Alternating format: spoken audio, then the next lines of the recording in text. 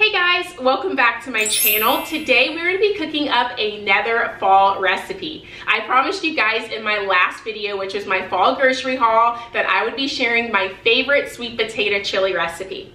I have two other chili recipes on my channel. I will definitely leave those down in the description box for you guys to check out if you have not seen those yet. But today is all about our sweet potato chili, and I know you guys are probably thinking, sweet potatoes and chili, that doesn't sound too good. That is exactly what I thought until I tried this recipe, and it is so good, you guys. I tried the sweet potato chili a few years ago at a restaurant, and I was determined to recreate this recipe at home, and I did just that. This recipe is so good, full of flavor, and you can definitely make it vegetarian by skipping adding the ground turkey meat.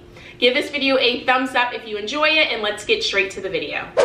So the first thing we're going to do before we get started with our recipe is we're going to go ahead and chop up all of our vegetables. So I am just using a half of an onion. I had a fairly large onion, but if you just have like a small one or a medium-sized one, you can just use the whole thing.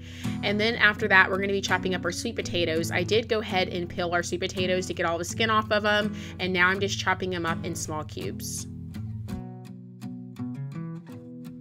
Now for the red pepper, I actually just started using the red pepper in this chili recipe. I used to not use it, but I used it one other time before this, and I really liked the way it made the chili taste. So now it's definitely going to be something I always add to my chili recipe. And I'm just using about 2 tablespoons of some olive oil. You can also use avocado oil as well.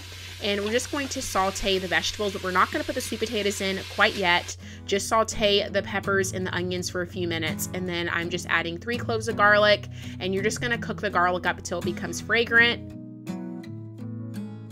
I decided to add ground turkey to this chili recipe, but you definitely can just keep it vegetarian. When I first had this recipe, I also didn't add ground turkey to it because you really don't need it with the sweet potatoes, but I just love having meat in my chili, so that is why I opted to add it. And make sure you season your meat up with just some salt, pepper, and garlic, and you can see that the meat has a lot of juice to it, so you're definitely going to want to take that out to drain it before we add the meat back into the pot. So now that we have our meat all cooked up and drained, you want to go ahead and add the sweet potatoes now.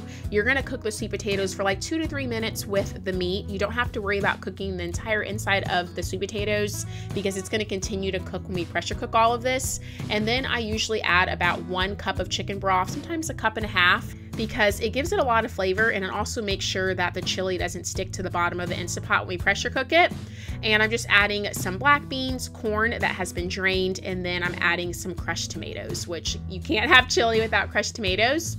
So now that we have all of our ingredients that we need added to the Instant Pot, you can go ahead and season it. I added quite a bit of seasoning, as you can see. I've made chili so much that I just don't measure anymore. I just know exactly how much to put in here. But if you are new to making chili, or if you would like my chili seasoning recipe, I will leave it down in the description box for you guys. And you can just make it in a mason jar, and then that way you'll always have it whenever you make chili. You can just add it straight from the mason jar into your pot. It makes things really easy. But like I said, I made it so much that I just know exactly how much to add. So go ahead and put your top on the Instant Pot, and you are going to be cooking this on ceiling. Make sure you have it on ceiling, and we're going to be pressure cooking it for 8 minutes.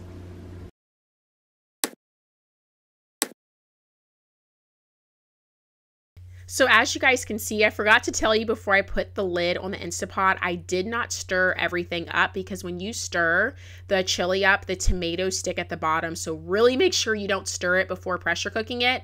And I forgot to add some garlic, so I just went ahead and threw some garlic in the chili. All right, so I wanted to share with you guys how the soup starts to look if you kind of just let it sit here for a bit. It gets very thick. So you saw when I originally stirred it, it was kind of watery. I just let it sit for like 10 minutes, and it really thickens up to a really good soup. I really don't like my chili to be watery, so this is like the perfect consistency.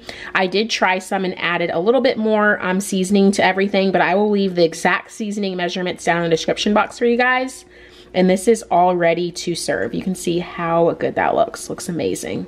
And it smells incredible too. Okay guys, so the chili is all done. It looks really good. I'm gonna kind of come in close to you guys. I don't want to turn this chili and spill it, but I did top it with some cilantro, some cheese, and some fresh avocado. That just kind of takes it to the next level. You definitely don't have to do that, but it makes it so much more better. So I want to get a bite with the avocado. And what I like about the soup is when we first like stirred it, you can see that it was kind of watery. Now the soup is so thick. So I'm really happy about that.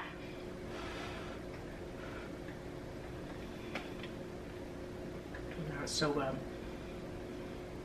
My favorite part about the chili is the corn, the black beans, the ground turkey, the red pepper. You really just taste all of that flavor.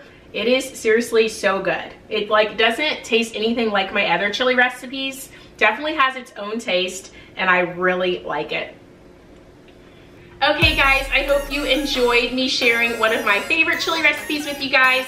Definitely check the description box for my other 2 favorite chili recipes. I have quite a few if you cannot tell. Give this video a thumbs up if you enjoy it. Hit that subscribe button, and I will be seeing you guys very soon with a new video. Bye!